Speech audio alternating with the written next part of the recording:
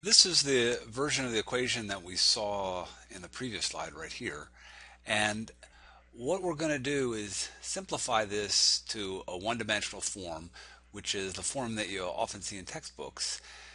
So the first step is to recognize that del dot del C will give us a second derivative if we're just going in one direction, or if we're going in two directions, this will be well. We also keep the y coordinate here. So when we do del dot gradient of C, then we get the second derivative of C in the x direction and the second derivative of C in the y direction.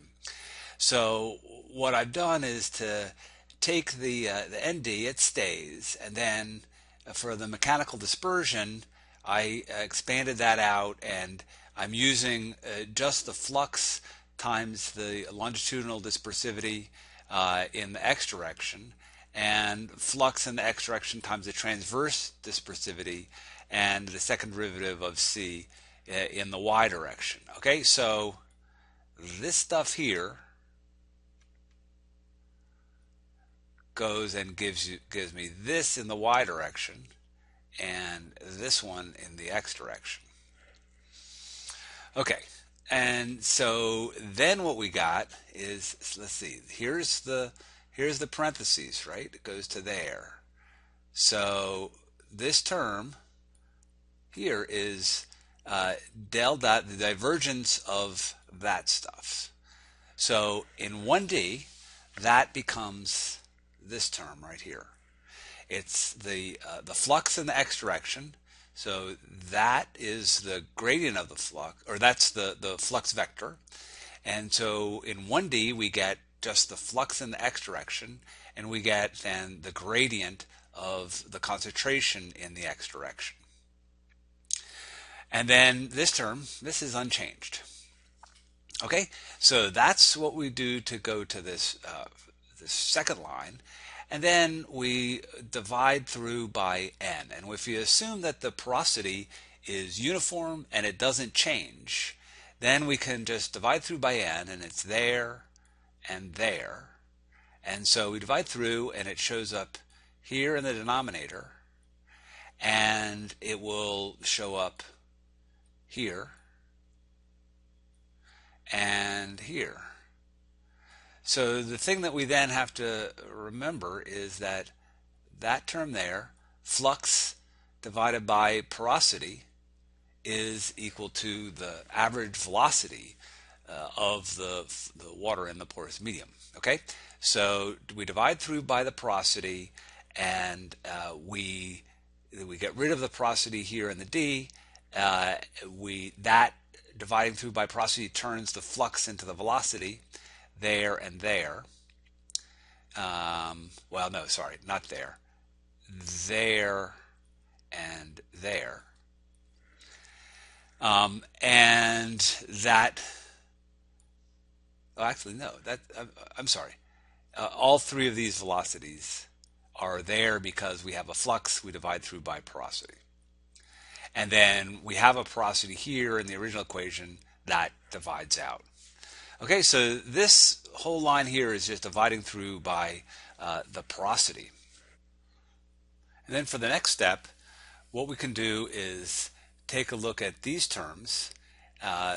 They're similar to the extent that, well, they differ in that they have different dispersivities. So if we say that the longitudinal and transverse dispersivities are equal, then we can just write the total hydrodynamic dispersion as D, and we have an expression that looks like this as the simple form of the advection dispersion equation in 1D.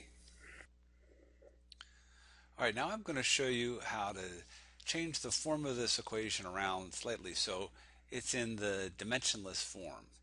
On the previous slide, we saw this was the simplified version of the governing equation in 1D. Well, I guess we have dispersion in 2D. And so what I'm going to do is basically just multiply both sides by that. L squared over D C0. And if I do that, then I get this this grouping here. Here's the L squared over C0. The D's cancel out. And here's L squared C0 over D, applying that term, and here it is. Okay, so the reason why I've done this is because this grouping now of parameters has units that cancel out.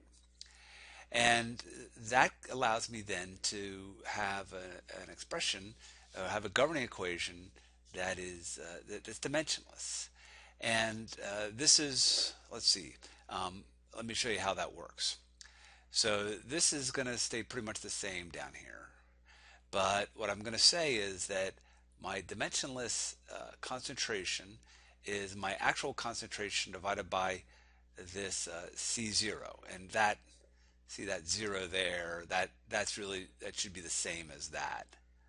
Okay, so C prime is just the concentration scaled to this reference concentration, and X prime is just X scaled to L, and T prime is T times D divided by L squared. So remember, D has units of L squared over T. So this T prime has units of T L squared over T divided by L squared. That's this right here. So the units cancel, and so this thing here, T prime, that's what we'll call the dimensionless time. It's the actual time scaled to these variables to make it dimensionless. This is the dimensionless coordinate, x coordinate, and the dimensionless concentration. So if I take this version of it here, if I think of this as x squared divided by L squared, then that's, I can say, well, I'm not going to show that L squared is going to be in here, and it essentially is x prime. Same thing for y prime, and C prime is just C over C0. So this becomes that, and the C0 and one of these L's is used to make this dimensionless, C prime x prime. So this is that, and there's T D C0 L squared.